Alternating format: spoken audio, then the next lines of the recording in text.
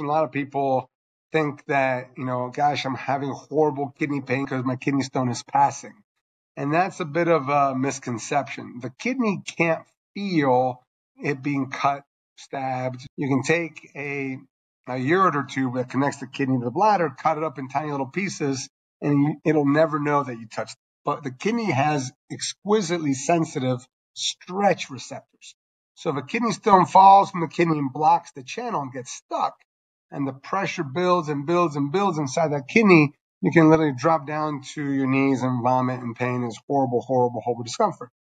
As a kidney stone is moving and the urine flushes through the ureter, then you actually don't feel it. Or if a kidney stone is not causing a blockage, you won't feel it. But the pain is not caused by the stone scratching the ureter. It is not caused by it cutting the ureter or the kidney. It is caused by the blockage of urine flow.